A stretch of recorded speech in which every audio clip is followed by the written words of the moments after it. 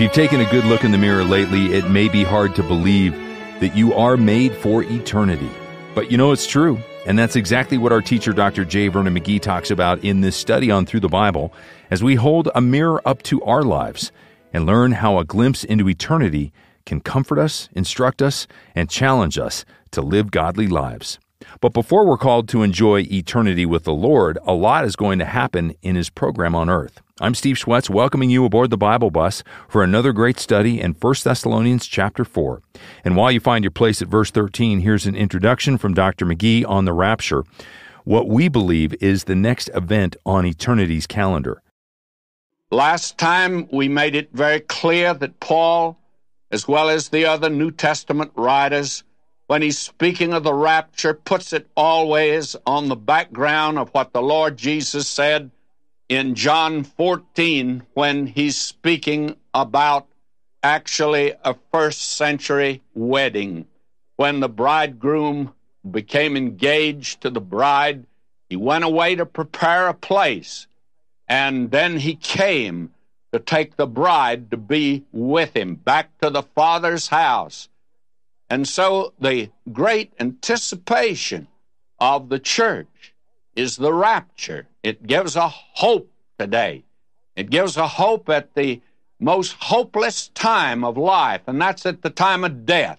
There's nothing as tragic as the death of a lost person. I tell you, many times you hear the howling and the screaming and the carrying on. Well, may I say to you, I don't blame them. They got no hope.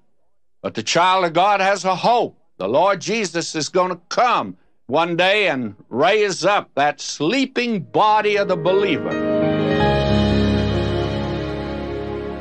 Let's pray. Heavenly Father, nothing gives us greater hope than to hear of the eternity that you have planned for us in your presence. As the psalmist said, teach us your truth, your word is truth, and help us to follow you more closely every day until your Son comes again. In Jesus' very precious name, amen. We're off to 1 Thessalonians chapter 4 on Through the Bible with Dr. J. Vernon McGee. Now today, friends, we return to this very important passage in 1 Thessalonians, the 4th chapter, beginning at verse 13. It says, "But we would not have you to be ignorant, brethren, concerning them who are sleeping, that ye sorrow not, even as the rest which have no hope." The rest here, of course, are the unsaved pagan heathen in that day that were in the city of Thessalonica, and in the world for that matter. No hope, and the hopelessness of those without Christ is, I think, evident at the time of death, and it certainly makes a difference in folk. Now, Paul is making it very clear here when he speaks of sleeping, he's referring to the body, never to the soul or the spirit of man, because the spirit of man does not die. And we shall note that now as we move through this particular section here. I'd like for us to note the reasons that the death of body is spoken of as a sleep. And the first reason I would suggest is the similarity of sleep to death. A dead body and a sleeping body are actually very similar. I'm sure that you've been at a funeral where you've heard somebody make this remark, well, so-and-so looks as if they were asleep. Well, that actually is true. The body is asleep of a believer. And a sleeper does not cease to exist. And the inference is that the dead does not cease to exist just because the body is asleep. Sleep is temporary. Death is also. Sleep has its waking. Death has its resurrection. Life is not just existence, and death is not non-existent, you see. Now, we need to note something else here. Second reason is the derivation of the word for sleep. The Greek word goes back to a root word, chemi, and chemi means to lie down. So again, may I say, that word could never refer to the spirit, because What position does the spirit get in if it lies down? And the very interesting thing is that the word resurrection is a word that refers only to the body. The word is anastasis, and it comes from two Greek words, histemi, to stand, and ana, a preposition, means to stand up. Now, it's only the body that can stand up in resurrection. This idea that the Bible means a spiritual resurrection, there's no such thing as that. The spirit does not die, or the soul, and the soul and the spirit, they are not raised because they don't die. And we are going to see that only the body can lie down in death, and only the body can stand up in resurrection. That is quite obvious. Paul could say that absent from the body was present with the Lord. And again, we have used in Scripture this idea of the Spirit returns to God who gave it. Even the Old Testament taught that. In Ecclesiastes 12:7, it says, "Then shall the dust return to the earth as it was." That's our body, it's dust. God says to man, "Dust thou art, to dust shalt thou return." What's he talking about? The soul of the spirit? No. It's the body that was taken from the dust, and then God breathed into him the breath of life of the Spirit, you see. Then shall the dust return to the earth as it was, and the Spirit shall return to God who gave it. Now that's Ecclesiastes 12:7. So that we're talking now about the body, and only the body. There's another great passage, and I think it would be worthwhile for us to turn back to it today. It's in 2 Corinthians, the 5th chapter. Let me turn there for just a moment, that we might corroborate this, that we're talking about the body. Now, Paul says here, and I'm turning to 2 Corinthians 5, verse 1, "For we know that if our earthly house of this tabernacle were dissolved, we have a building of God, a house not made with hands, eternal in the heavens." Now, the word for tabernacle here is skene. It means tent. And these bodies that you and I live in today are tents. Now, I do not care what kind of a home you live in. You may have a home that costs $250,000. But I have news for you. You live in a little tent, this body. That's really where you live. And there's no such thing as some people living in a slum area and some other. God put us all in a tent down here. And I'm told that if you take this body of ours, break it down into the different chemicals that is there, that you could sell us today, even with inflated prices, for something under $4. Now, your house may have cost you $250,000. But, my friend, you're living in a little $4 house, sort of a 2x4 thing called a tent.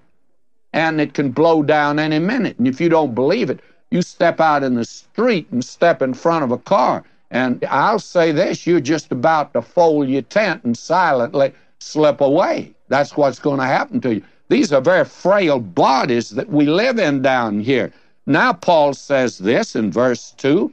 He says, "For in this we groan, earnestly desired to be clothed upon with our house, which is from heaven." Now, Paul says we groan within these bodies. And again in verse 4, "For we that are in this tabernacle do groan, being burdened." We groan within these tents. Now, have you discovered that, my friend? I told an old man that I met him at a bus corner. Well, this was quite a few years ago. Gray hair, tottering step. He must have been mighty close to 80. He was swearing like a sailor. And I told him, I said, "Brother," I said, "you won't be here very long. You're going to have to answer to God." He says, "How do you know I won't be here very long?" I says, "Well, hasn't God already told you won't be here long? He's put gray in your hair, totter in your step, a stoop in your shoulder, and I have a notion that you have short breath, too, by the way. And all he's trying to tell you is you're just not going to be around much longer. You're living in this little tent down here, and you're going to be slipping away. And my friend, you better make that decision now. God's trying to tell you something, and you're not listening to them." Years ago, President John Adams was taking a walk, and he met a friend. A friend said to him, says, "How are you today, President Adams?" Well, he says, "I'm fine, but this house that I'm living in, it's coming apart. It's falling down." Well, that's the kind of a house that we live in. We groan, Paul says, for we that are in this tabernacle do groan. I know that when I moved in the place where I am now, I just had become pastor in downtown Los Angeles, and I really was a young man then. And I could bound up and down the steps up to my study and bedroom.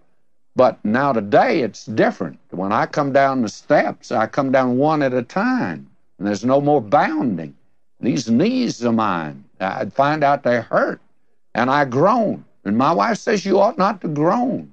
And I tell her it's scriptural to groan. I said, Paul says we groan within these bodies, and I want to do my share of groaning. I believe in it, by the way. So that here, Paul talks about these bodies of ours. These are the bodies that are going to be put in the grave. They're put to sleep of a believer, and I can't think of anything lovelier than that. And the spirit goes to be with Christ, Paul says, absent from the body, present with the Lord. Now here in 2 Corinthians 5, and I drop down again, he says this, verse 6, "Therefore we are always confident, knowing that whilst we're at home in the body, we are absent from the Lord." Now, as long as we are here at home in this body, this is my home I live in down here, you haven't seen me. Many of you haven't seen me at all, but there are many of you that I meet from time to time as I go across the country, and they say, "Well, I came to service just to see how you look." Well, I always feel like saying, "Well, you really haven't seen me. What you see is a head and two hands sticking out of a suit of clothes. You don't see me. I live within this body. You see the house I live in. It's not in such good repair, but that's what I live in. I'm on the inside. We walk by faith and not by sight. As long as we're down here, that's the way we're walking. But listen to Paul now, verse 8. "We're confident, I say, and willing rather to be absent from the body and to be at home with the Lord." And I tell the folk in my family, when you come by and see me someday in the casket, now that doesn't sound very bright, does it? You have to face the facts of life. I said, don't say he looks natural, because I won't. I won't even be there. My house down here will be there, and it's put to sleep. And I'm going to go and be with the Lord. And at the resurrection now, and Paul's going to talk about that, the body's raised up. Many years ago, there was a meeting of the theologians and the leaders of the churches. That was back in the 20s, I guess it was, when the old modernism and fundamentalism argument was on. And they made one last effort, apparently, to try to get together. And so one of the liberals there, a Greek scholar, read a paper on the spiritual body. And he took the passage in 1 Corinthians 15, it's sown a natural body, it's raised a spiritual body, and he put the great emphasis on the spiritual. And he just came down on that. He says, now, brethren, you can see the resurrection is spiritual, because it says it's a spiritual body. Well, the liberals applauded him. And in fact, they wanted to vote that the manuscript would be printed and given a wide circulation. And so there was a conservative Greek scholar, and he was the one who was tops for years in this country. And so he said, I have a question to ask Dr. So-and-so. And it became death-like silence in that place, because everyone knew this man could ask some rather cogent questions. And so this man who'd read the paper reluctantly stood up, and he said, all right, he'd attempt to answer it. Well, he says, it's a very simple question. You can answer it. He says, which is stronger, a noun or an adjective? And he could see the way this man was going. He said, well, of course, a noun is stronger than an adjective. And this man says, well, I'm really surprised and disappointed that you, an outstanding Greek scholar, have put the emphasis on the adjective and not the noun. You've given the wrong interpretation that Paul intended. Paul says it's sown a natural body. Body is the noun. Natural is the adjective. And it is raised a spiritual body. And he says the only thing that was carried over in resurrection was the body. That's what was changed. But it was still a body. But it's now a spiritual body. And the emphasis is on body, not spiritual. And, you know, they never did print that manuscript that man read. It was ridiculous when you really begin to look at it, because it's the body that is raised up. And it's the bodies that sleep in the dust of the earth. And Daniel used that expression, Daniel 12:2, that sleep in the dust of the earth. And Daniel knew about Ecclesiastes that Solomon wrote, and Solomon had said, the body will return to the dust. Dust will go back to dust, the body, but the spirit goes to God that sent it. Now, the early Christians, they had adopted a very wonderful word. They used the word koimaterion. That was the word they used for cemetery. And we get our word cemetery from that word. And you know what it was? It was a rest house for strangers. We call them inns. In that day, the inn was at Bethlehem. Every place had an inn, a rest house for strangers. You could spend the night there. And the early Christians called the cemetery. That was just a rest house. And a motel is where you sleep. And today we call them motels.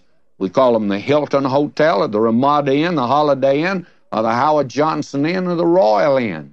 These are places where you go and spend the night. And you get up the next day, and you're going to leave. And the very wonderful thing is that that is the picture of a place where you bury your loved one. You don't weep when you have a friend goes up and spends a weekend in a Hilton Hotel, do you? You rejoice with them. Well, the believer, the body's been put in a motel just for the duration. And one day he's coming, and that body is going to be raised up, as Paul says. Now, will you notice, as he goes on here, and I must continue to move on, because this is quite a wonderful passage of Scripture that we have. Now, he says in verse 14, for if we believe that Jesus died and rose again, and I'd have you note that it doesn't say Jesus slept. Actually, it says he died. And oh, how accurate that is. There's three kinds of death, actually. There's physical death, the separation of the spiritual from the body, and that's what we call death today. Adam actually didn't die physically until 930 years after the fall. But there's spiritual death. Paul says to be carnally minded is death. What does it mean? It's to be separated from God. And that's what happened to man in the Garden of Eden.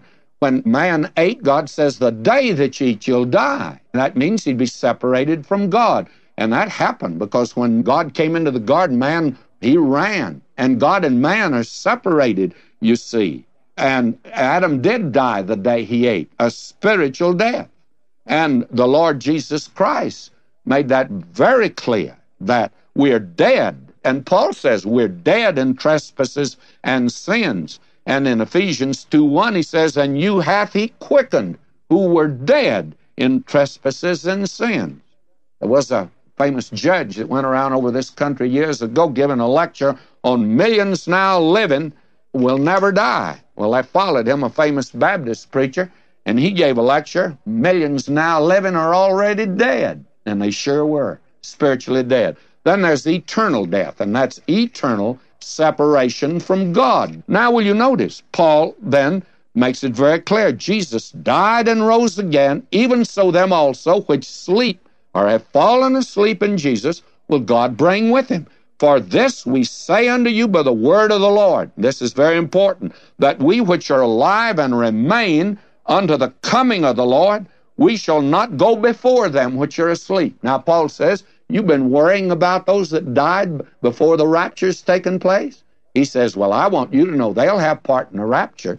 Fact of the matter is, we that are alive are not going ahead of them. They're going to come first. Now, he puts it like this. For the Lord himself shall descend from heaven with a shout, with the voice of the archangel, with the trump of God, and the dead in Christ shall rise first. Now, this is a very important passage of Scripture that we've come to here. And I want to try to correct something, if I might, today. The Lord himself shall descend from heaven. I love that.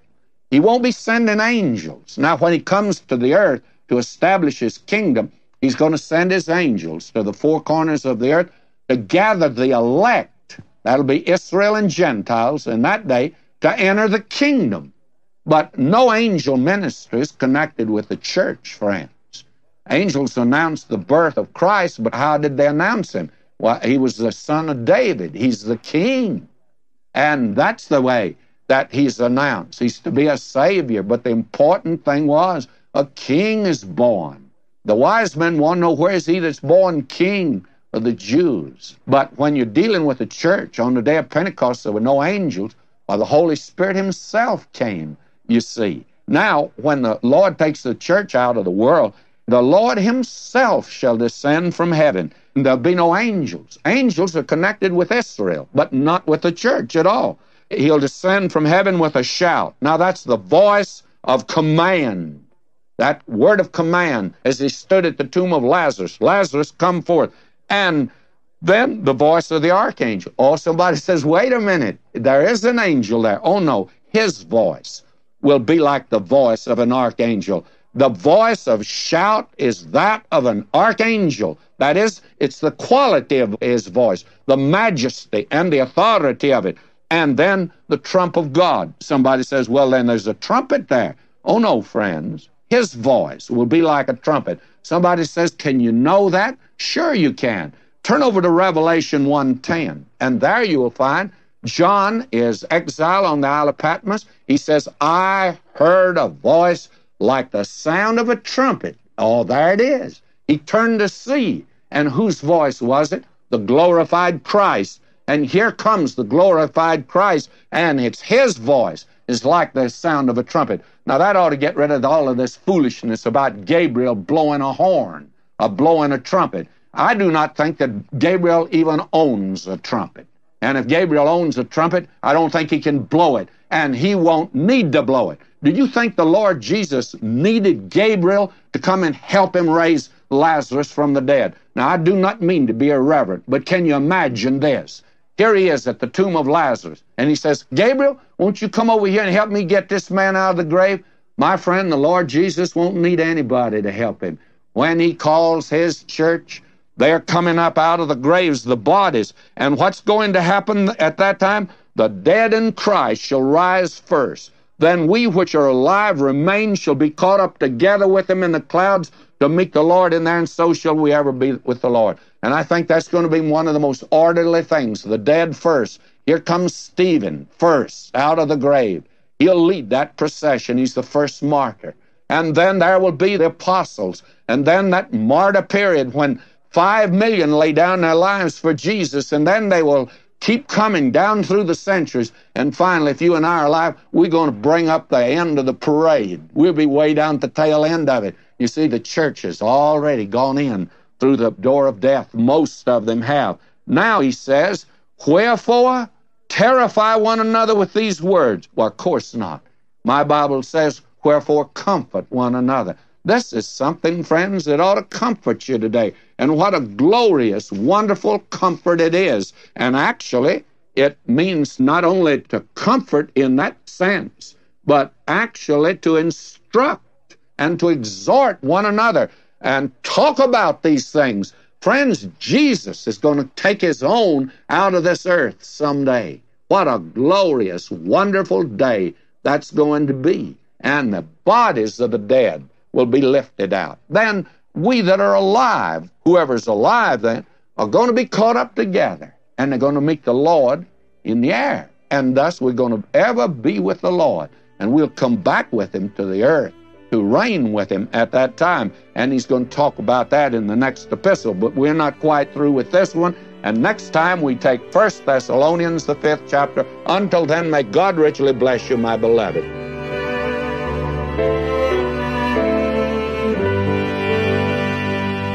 For more of Dr. McGee's great teaching on the rapture, download the booklet, The Rapture Comes Next, over at ttb.org. Or if we can help you find it, call 1-800-65-BIBLE. We always love to hear how God's using his word to encourage and challenge you. So drop us a note or an email at BibleBus@ttb.org, or you can always write to us at Through the Bible, Box 7100, Pasadena, California, 91109. In Canada, Box 25325, London, Ontario, N6C 6B1. Our exciting journey through God's entire Word continues, so hop aboard and invite a friend along for the journey. Until then, I'm Steve Schwetz for all of us at Through the Bible, praying the God of all hope blesses you richly as you walk with Him. Jesus made it all to Him I owe. Sin had left a crimson stain, He washed it white as snow. Through the Bible exists to take God's whole Word to the whole world, and we invite you to stand with us with your faithful prayer and financial support. Where will God's Word go today?